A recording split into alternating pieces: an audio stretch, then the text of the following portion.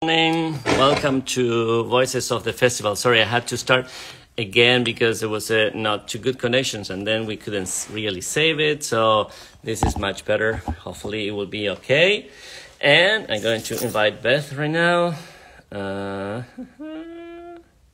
Great. Beth. Let's see who is around. Beth Roberts.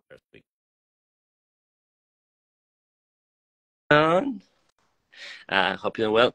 As I was saying today, I'm local. I'm in Savannah, so it's great to be here in town. Hi, Beth. Hello, Jorge. Sorry, we have like a little start because I had bad connection, so I had to start. I don't see your image. Let's see. Let's see if we can figure out why. There we go. Now I see you. Oh, you look great. I'm in my home in Nutley, New Jersey, and the sun is out, so feeling perky. Good, excellent. Yeah.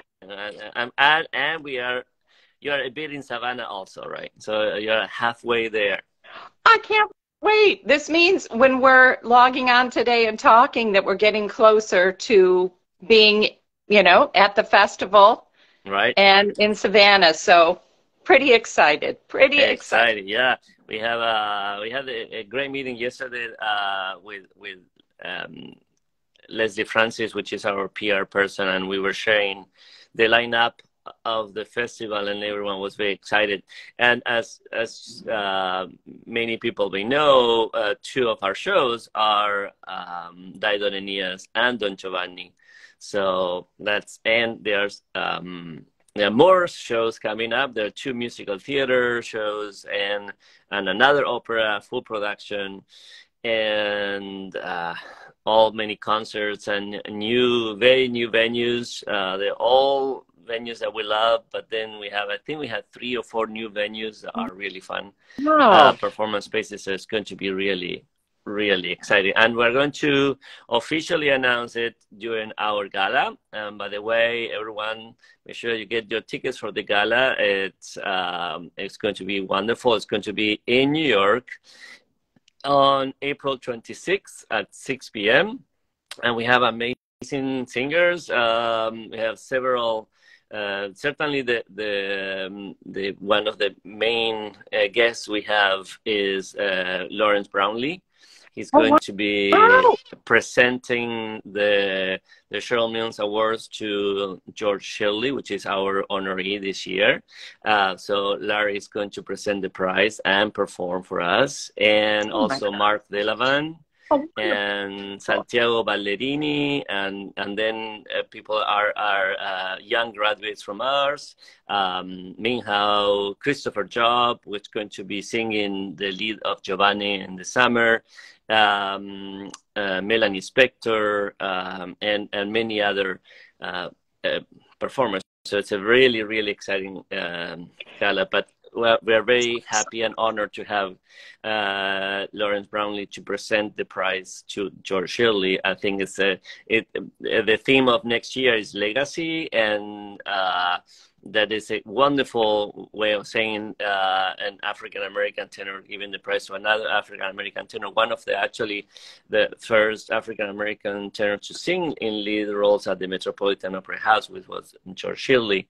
And so they are very happy to continue with that legacy and to manifest it online. So.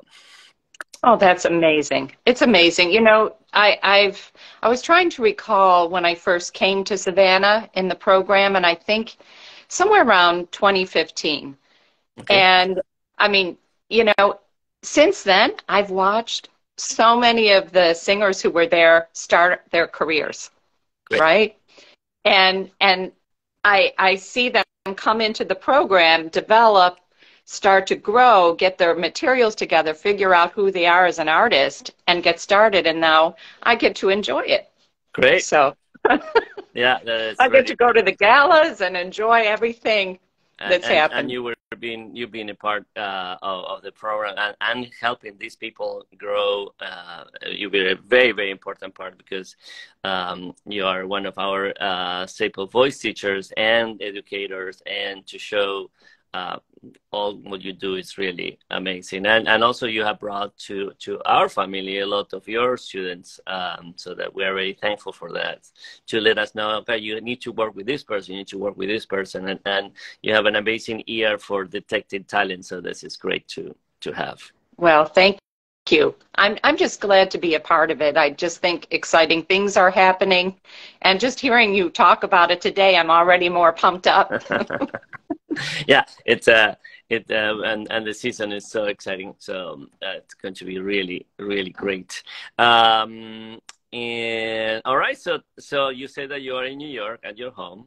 Yes, I'm in Nutley, New Jersey, Oh, and I am close to Montclair, which is my new musical home, great. which is Montclair State University, the Cali School of Music. That's where I'm now full-time on faculty, and I am loving it. Speaking Great. of doing great things, we brought some of the Savannah family to Montclair. So Cheryl Milnes and Maria Zubis and Fabrizio Milano came to our production of Johnny Skiki and Buozo's Ghost by Michael Ching. Michael Ching was actually conducting another production at the same time, so he couldn't be with us for our production of his piece, but he did Zoom on with our students and coach them through. It was wonderful. Wow.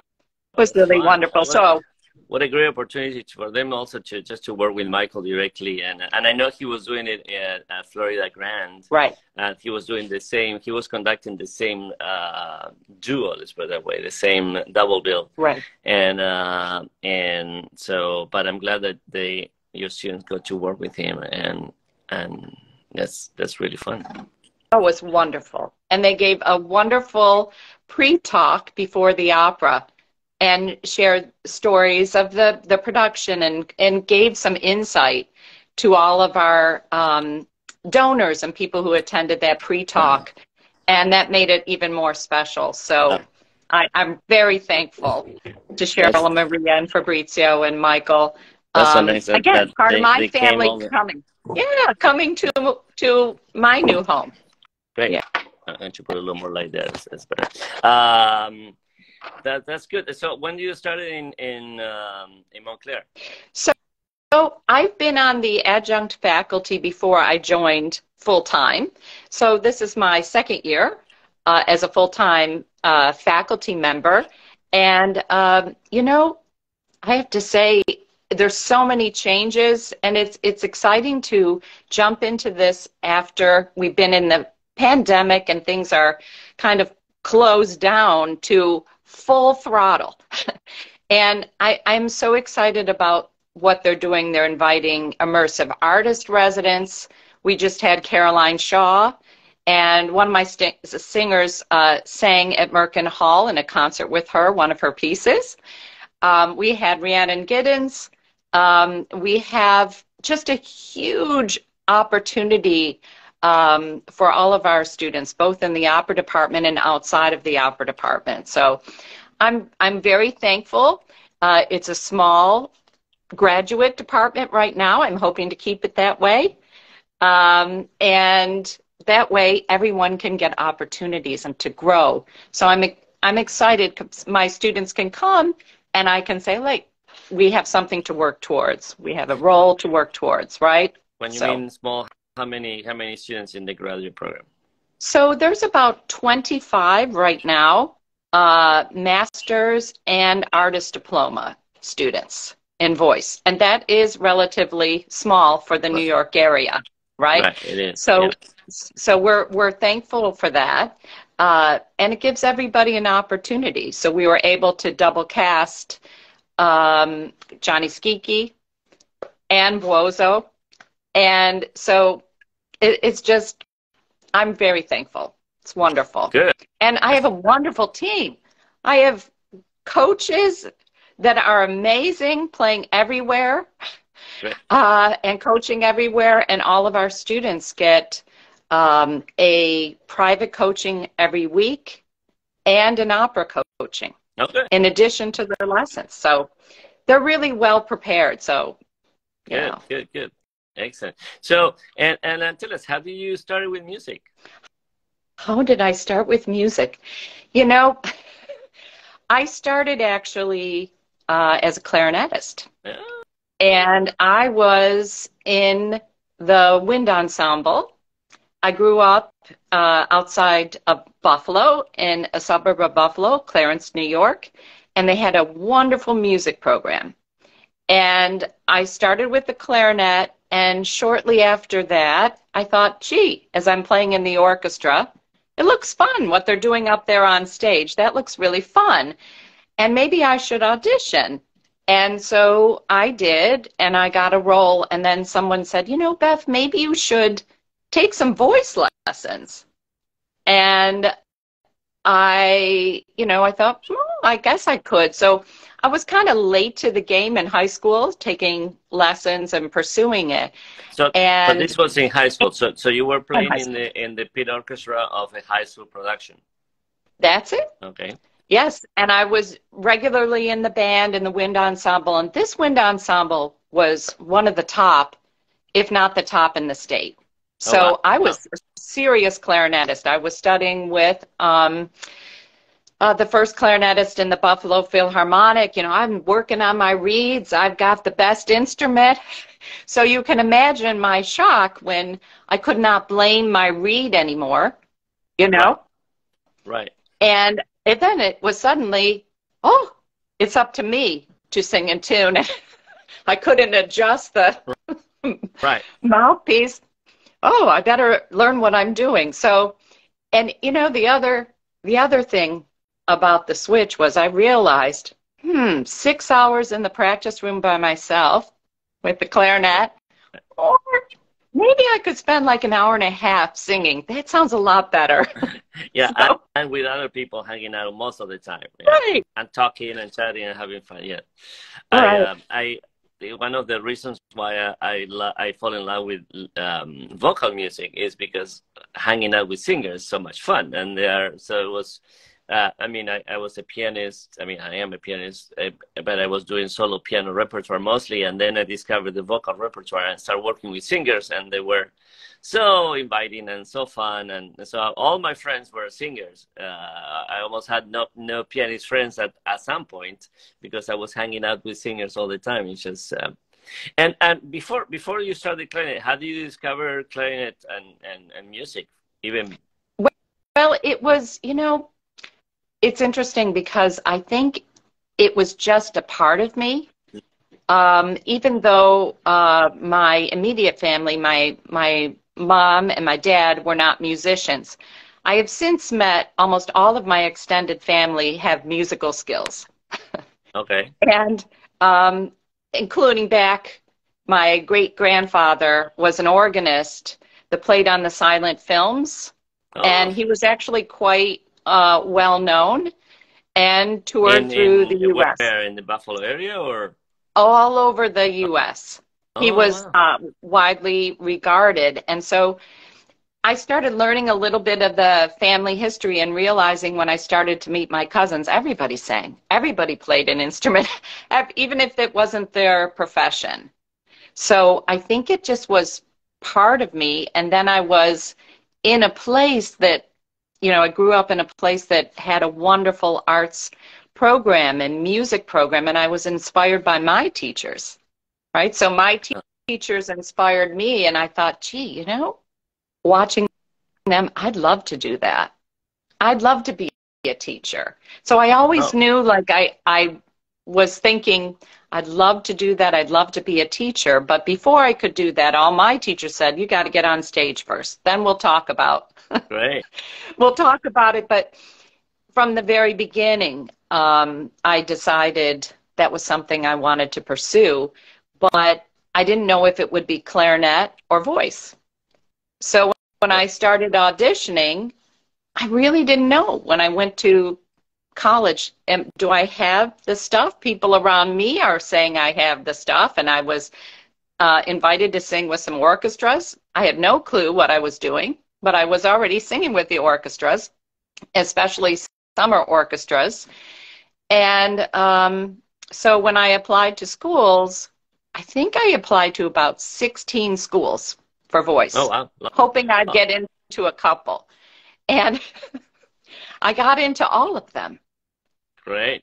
And that's when I thought, maybe they're right. Because, you know, when you're growing up in a small area, you don't know really how you fit in, right? So, but that's what led me there. And my parents and musicians around me supported me 100%.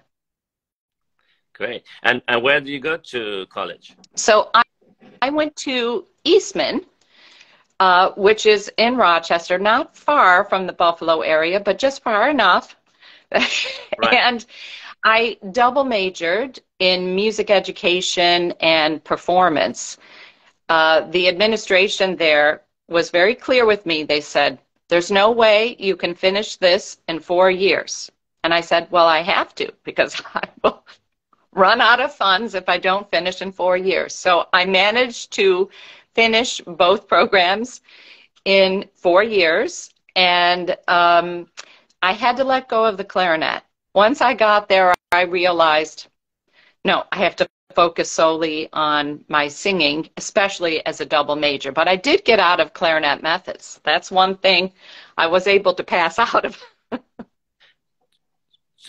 So you were able to what?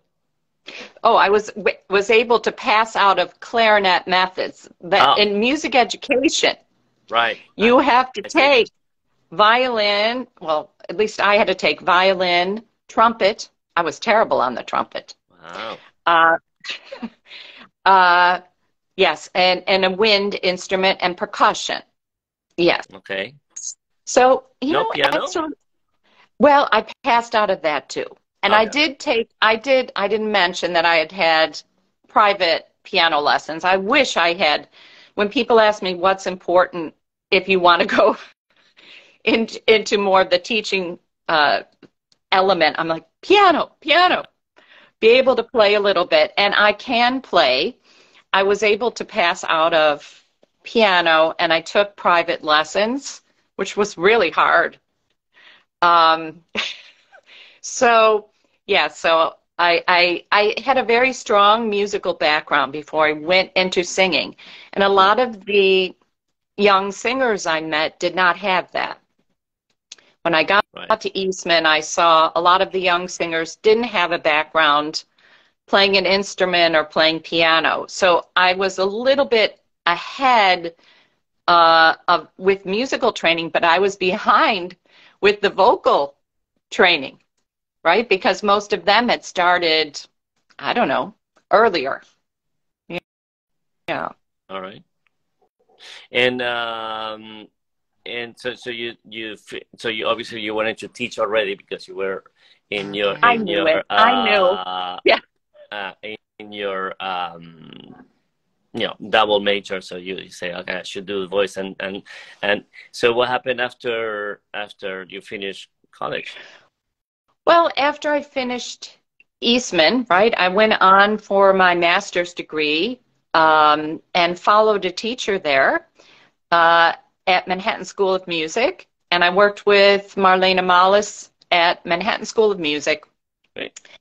And from there, that's when I started auditioning for young artist programs and getting out there into the real world. And you know, right after my master's degree, I was a young artist with the Santa Fe Opera.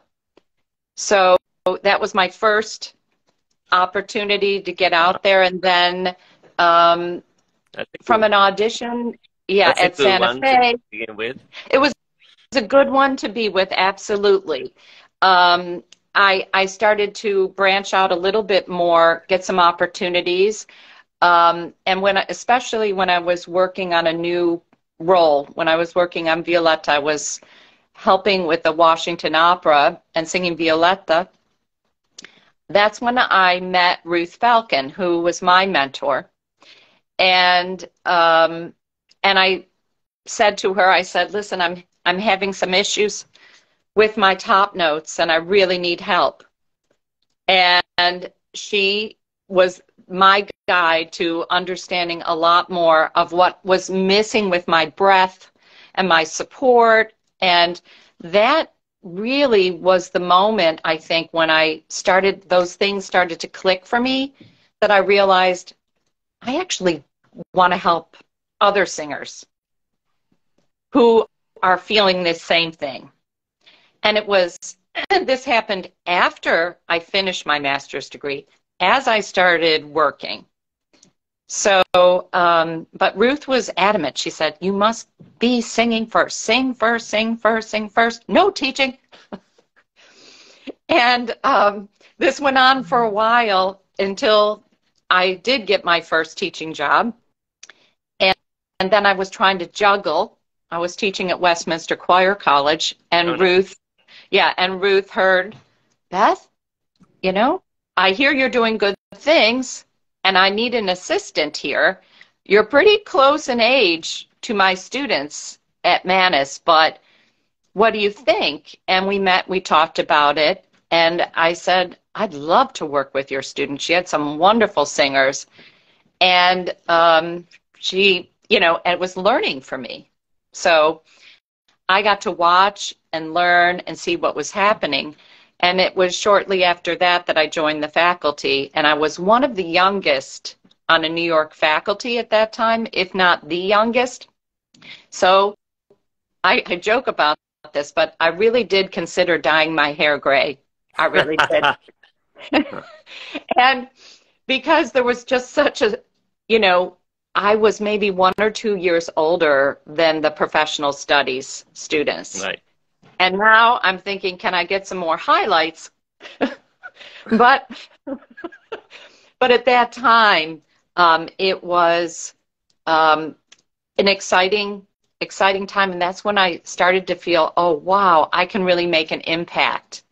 And I felt the rewards of what I was able to help with, and see the singers, just bloom. So, and that's what led me down the path where I had to turn away singing contracts and focus more on teaching, because what started with just a couple of students quickly grew and grew. And then I was Ruth's assistant. Then I was at school. And before you know it, I was running the department. Wow. So it goes fast. How many years after that you were the head of Mannes vocal department? I'm trying to think. Maybe 5 years after I got there, maybe not that much. It really, I got to Mannes. I was Ruth's assistant. The program, like where I am right now at Montclair, was very small. And it's since, I think, a little bit bigger now than Montclair, but it was small, but I had a big responsibility with Ruth, with her students, and then having my own separate studio, plus my private students. So it quickly, it just kind of fell in my lap. Basically, we need somebody. Right. And you're there. So I stepped in, and right now, actually, as we're talking, I'm thinking about, so our coordinator of the voice department at Montclair is on sabbatical right now, Dr. Lori McCann. So yours truly is stepping in for this semester. And I've had my share of experience, but it's still new to me, the department and the workings of it, but we're doing well. Good. Well, I mean, you have experience running or coordinating, running the vocal department in Mannes, so it makes sense for you to do the one in Montclair. Although it feels like in Montclair there's more faculty than it was in Mannes. Yes. We have, we have music education, music therapy, and performance in the undergrad, and in the master's degree, we also have a music ed and music therapy, and vocal performance, right? So it's the undergrad department is a little more sizable, although the performance end of it is very small. So the Cali School is a small school within a large university. I think there's about 24,000, 25,000, something like that on campus, but our school is very small. Great. I worked together with Lori at NYU. We were faculty together at NYU when I first moved to New York for probably my first 5-6 years. I worked strongly with the opera department at NYU probably 4 years, if you know a little more. So Lori was there, and it was fun to working with her there. So yeah, she's wonderful. I'm so happy and thrilled for her that she has this time. Great. And she's got a wonderful project and she's performing. Oh. So it's terrific.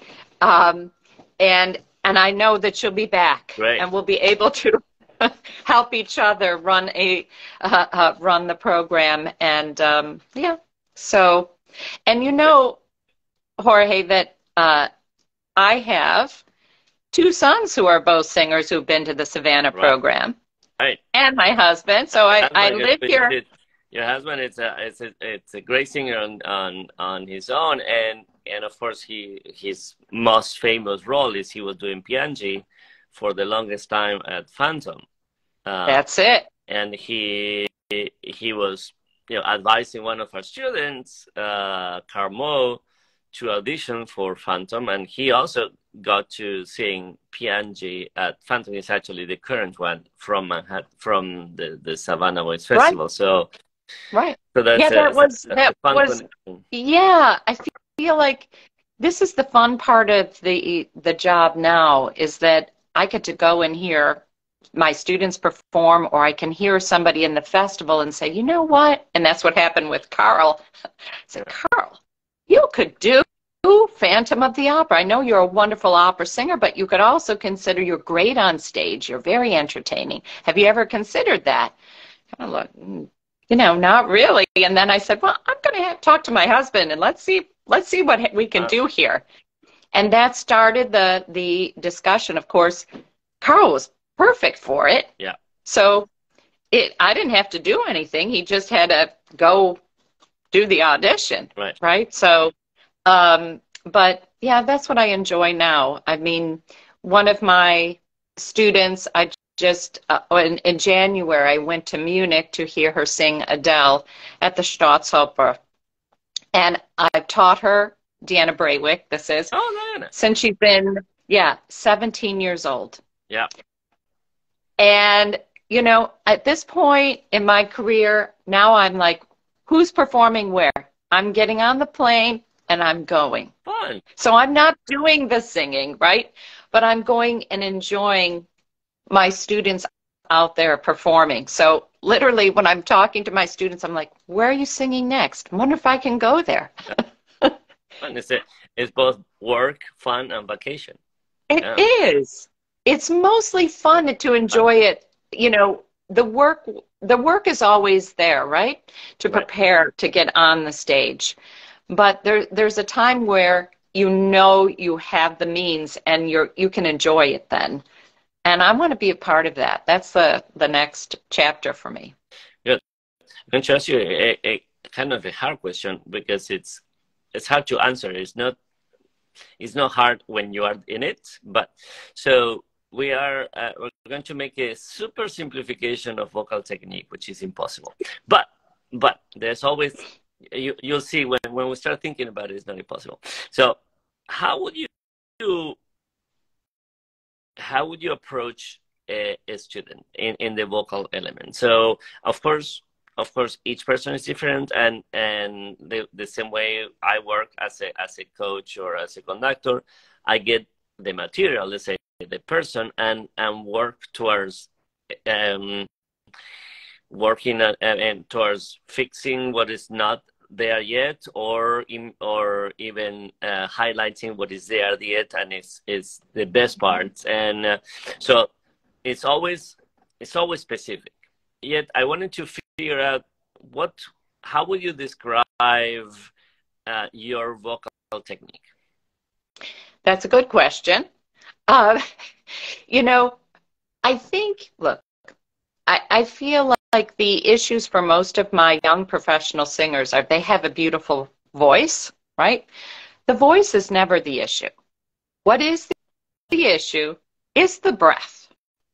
The breath is the issue because if we don't have a good support mechanism, right, it can cause all sorts of issues. We could, if our breath support isn't engaged properly, we could have an unsteady air, or we could have a faster vibrato or a slower vibrato, right? The speed of the air. So I would say if I'm going to talk about what I teach, I'm coming first from, are you engaged with the support? What is support, right? Everybody throws that word out, like support. Yeah. Matter of fact, that's what I heard as a young singer. Well, you need more support. And I thought, well, what is that? How do you do it? Yeah. And what does that mean? And what I remember, it was like kind of, and I thought, this can't be right. It shouldn't feel like this, so hard. So it took me a long time to kind of understand the balance, the buoyancy, actually, that you need. So it's an engagement and a buoyancy with the air. So you're riding the breath, right, above the tongue, on the air, and steady, instead of, right? So many young singers fall into the trap today of pushing, right, forcing their voice. And that is a hard thing to be able to sustain. Like I'm working for all my students to have at least a 20-year career. So if you're forceful and using the wrong kind of muscles and muscling incorrectly when you sing, no good. The other end, under supporting, and as I heard somebody say, just relax. And I thought, no, that's not going to help me. Relax? No. That's equally bad. So I like to call it engage. You're going to engage the breath, engage your body, feel the resistance that you need. So I think it's not the voice that's the issue. Sometimes when I'm judging a competition, I'll hear some of my colleagues say, oh, I don't really care for that voice. And I say to myself, it's not the voice. The voice is perfectly lovely. It's how they're using their voice you don't care for. Right. And so I think a lot can be solved with the coordination between the breath and the resonance. So that's what I'm working on most every day, right? So we're finding, okay, where can we feel that resonance? We're not holding a position, but we're curving through it. So it was very confusing for me as a young singer, and I think I learned a lot about teaching by all my mistakes. Okay. Every mistake I made, I'm like, ugh, can't have that. And when we talk, we use the air. There's a breath going on. We don't think about it. We don't even think when we breathe in and we breathe out. We just do it, right? Unless we become aware, but really we're not aware. And so when we're singing, we are becoming aware. So what is the biggest difference between breathing for talking and breathing for singing? Well, it depends on where you're speaking, right? Let's say you are actually speaking on a big stage without a microphone. Then the breath is going to be very similar with your speaking as you're singing. It'll surprise you. So if you try that and just stand up without a microphone and start to feel what you need to do, you're going to say, you know what? In order for me to project in this hall with my speaking voice, I'm going to have to do the same thing. So actually, I try, you know, when I'm teaching 8 hours a day, I'm very aware of my speaking voice, because if I don't support it and keep it in a nice resonant place at the end of the day, right? Right. Right? I'm sure everybody has experienced that if they're doing a lot of talking. One of the things that I think it's my accent a little bit, my Buffalo accent, where I feel a little comes into my speaking. Somebody wrote me the other day, they said, all right, I'm detecting an accent. Are you from the Midwest?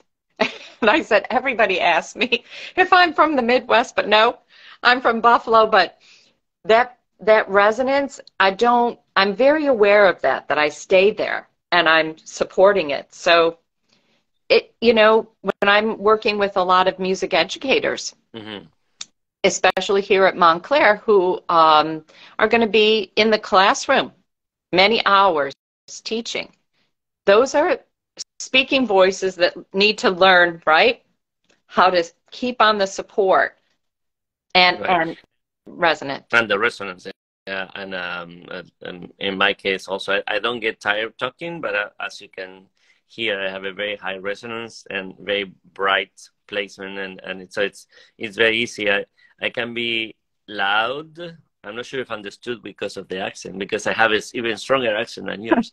But they can hear me very easily. So and I never get tired talking unless I'm. Yes, you.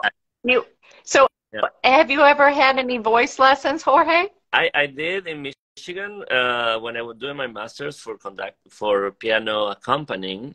I knew that I was by then I was already working with singers, and one of the electives I had was do voice lessons, because I thought, well, let's just be a student of voice for a while and see how that works. It was only one semester, and it was fun to do it. And but I think this comes with the package. I was always very bright and very very masky, and a lot of talking in the mask. That was never an issue. It was always high tenor, although not high in the singing, but easy in the talk. I mean, if I'm warm up, and I'm singing with you know, in the coachings and singing cues, I can easily sing B flat.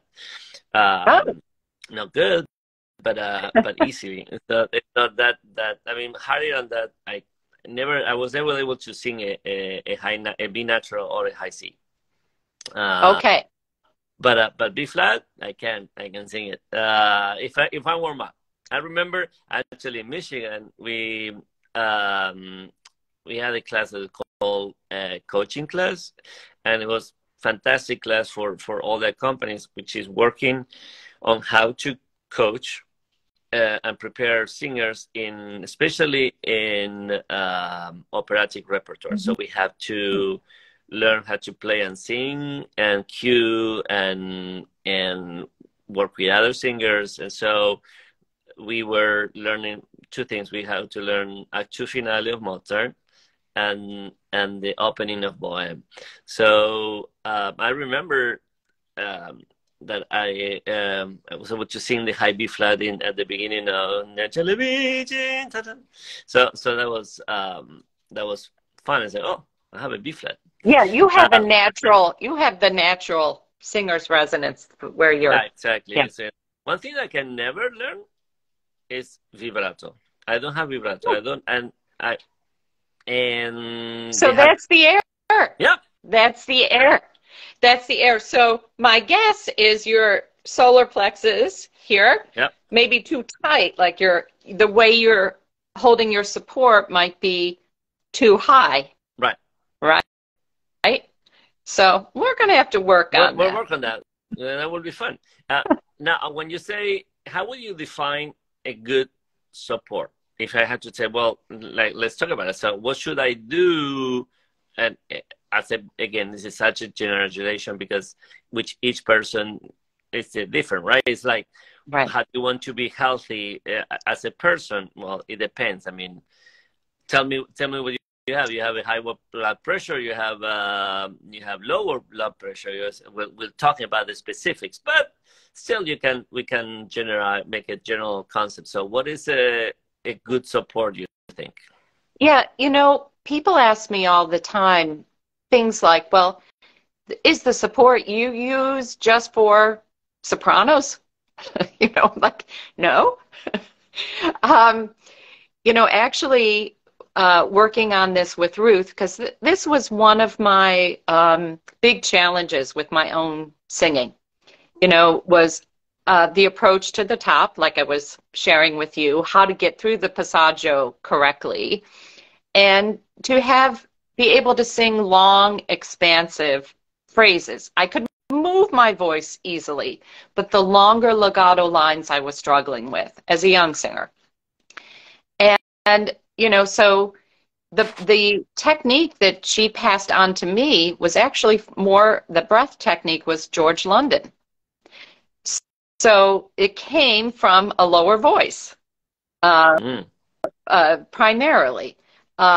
There were other influences, but that's primarily where it's from.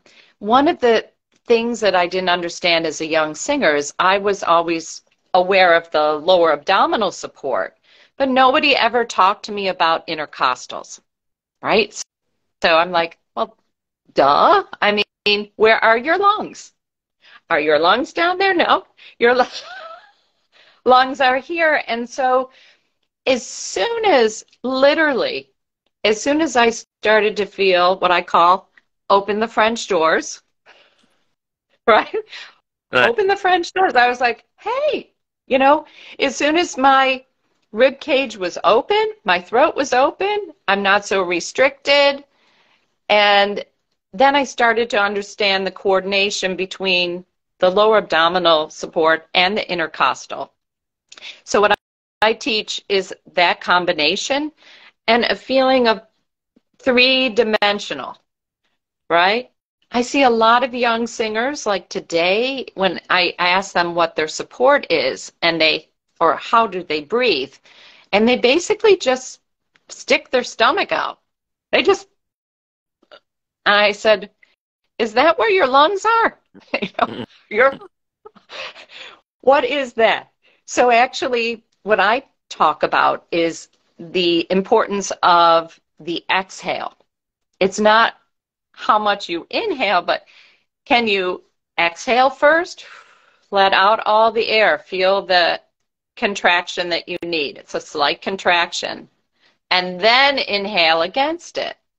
And when you inhale against it, you're going to start to feel what you're leaning on, the appoggia, right?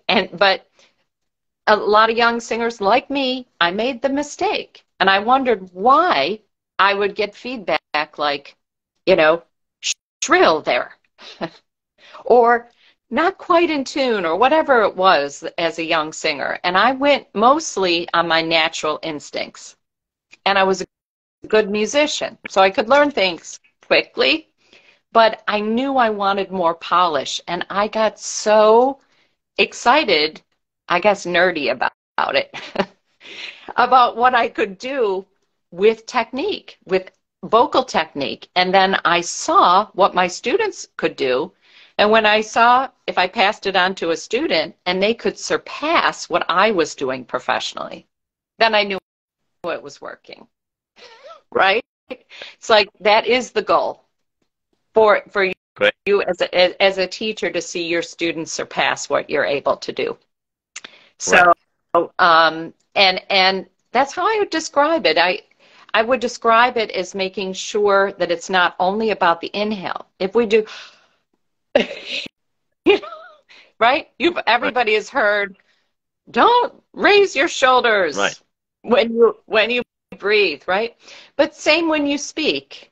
So I talk to my students a lot about their speaking voices, since you brought up that conversation. And when I'm teaching vocal pedagogy, it's part of the course, Right. right? How to maintain a healthy speaking voice. So, It's yeah. it's very hard for people that have some kind of speech pattern that is not conducive to talking a long time. It's very hard for them to make it the change, the everyday change, because that's a big change of what feels what they are. But it is possible, I think, right, to change the way you speak every day. It is. It is. And to be very aware of how you're caring for your speaking voice, because that'll translate into singing, right? So as you're speaking through the day, if you're talking like this all day long, Yeah. and then you're singing something in the evening, it's gonna take you twice as long to warm up, right? So with all hair was very yeah. low. It was a big problem. I get tired. Yes, exactly, exactly. And there is, And look, there's a lot of that. do you that you have cases that of students that you have asked them to change their speaking pattern and succeeded at it? Absolutely. Sometimes I'll recommend a speech therapist for them to work with to have a better understanding, right, of how they're using their speaking voice. So I think, yes, speech therapy is a good way forward. If people come in and they're very tired and they're saying, I'm tired a lot, my voice is tired a lot, and I perceive something when they're speaking, then I'm going to suggest having an evaluation with a speech therapist. You're a professional voice person, right? So speaking is equally important. I think it's much more difficult to speak, like having this conversation, than sing. Oh, really? Okay. Yeah. If I were singing this, well, not now, back then, I would have less feeling of fatigue. Okay. I have to be very conscious of my support and my resonance. Yeah. Right. Mm-hmm. And another thing that you mentioned, and I wanted to see if we can give it a little like a very simplified, and I know these simplifications are just silly in a way, but it's actually a very good starting point of people to think about it, and it's a fun conversation, and also it's actually very very instructive for non-singers. This conversation and these things that we are very used to, they're a total new territory for non-singers or non-professional musicians. So and this conversation goes to all of our people. Yes. Yes. So this is fascinating. I mean, we're not going to teach anyone how to sing in this conversation, but this is not the point anyway. We could get everybody on there. Yeah, but at least they have an awareness of what's involved and some of the lingo that would be fun. So you mentioned passaggio, and how will you describe that? And because another thing that is very clear to me as a coach is I can hear where the passaggio is, because usually the intonation is complicated and the resonance is complicated, but what it is difficult to define. I know. I think some teachers believe in not even speaking to it, just pretending it doesn't exist so that you don't get it in your head. Oh, here it is. Passaggio is coming. I must do something. But I think it's better to just call it what it is. It's a passageway, right? So when you're working on the evenness of your sound, top to bottom, you go through that passageway, and that passageway is not so wide. So it's definitely, the way I would describe our voice is kind of like an hourglass shape. So the bottom is rounder through the middle, slim, but the slimmest part is the passaggio, and then it opens back around to the top. And I see often that a young singer will sing a scale through the passaggio and get wide, and then say, uh-oh, I can't get to the top, right? So it's like, oh no, how am I going to get there? So, and that passaggio is kind of like, it's just a little passage that you can't stay in that passage long. You pass through it. I also see a lot of singers, they hold it position in the passaggio. I'm like, no, don't hold it. Go through it. And you'll feel like it's a little taller, not wide. And every voice type is going to experience it. Different areas of their voice. So I know you're aware of it. But these things, these technical things, whether it's breath, learning the passaggio, actually I read in Opera News once, who was it who was saying how he chooses the young artists for the Met Young Artist Program is how well they sing in their passaggio, because they know there's going to be so many beautiful voices, but if they're technically not solid, they're not going to hold up in the program. Right.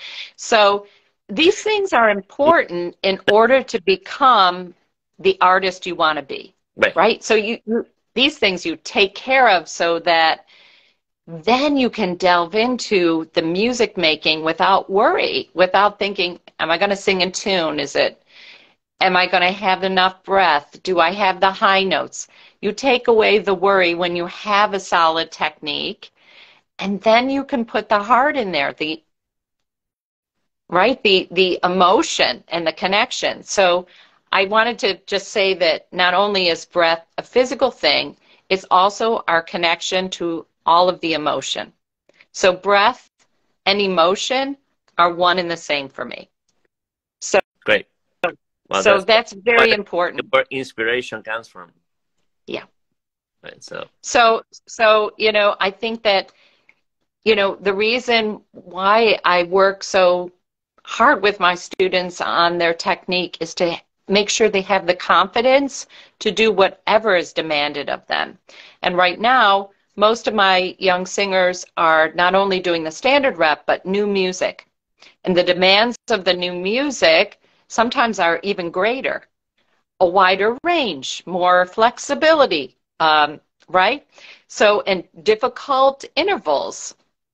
So we have to prepare so we're musically and technically and vocally strong enough to say, I can do that. And not only I can do that in 2 months, but now. Like, now I can do it. You need me for that? Yes, thank you. I will take that job. Right? Yeah. One thing that I realize is that usually technical changes doesn't need a lot of time to happen. For sometimes getting used to those changes and make them like part of your normal behavior, that takes longer. But fixing things usually is pretty fast, right? Usually. So look, I want the students that I prepare, right, to be so secure. So when you have them in rehearsal, you're not worried. Are they going to be singing flat in their passaggio? Right. You know they're going to have the high note. You know they have the breath. You know you can retard a little bit and they'll be there. They'll be fine. Right? So it's that. So then ask. Whoops. I don't know what that is. Then you can ask, right, of all the other musical things that you want. Right. Yeah. Fantastic. Well, thank you so much for this conversation. It was fascinating and always had fun, and always hanging out with you is just a joy. So thank you. And I will see you during the gala. And I wanted to just shout out, I saw a few of the students I haven't seen in a while log on to this. And I just wanted to shout out to everybody that I want to come see you sing. So please tell me where you're singing. Dorothy, I saw you were on there. And yeah, that's my next part of this journey. Great. Enjoy. All right. Like have a reason why to travel even more. That's great. That's my main goal. My main goal is live performance. I know. Live All right. performance. After 2 years of not so much, now we are happy to be doing a Yes, lot of that. 100%. Thank you so much. Okay. And, Thank you, Jorge. thank you. All right. Thank you, everyone, Okay. for watching, and I will see you next time at when we hear more about the Voices of the Festival. Bye, everyone.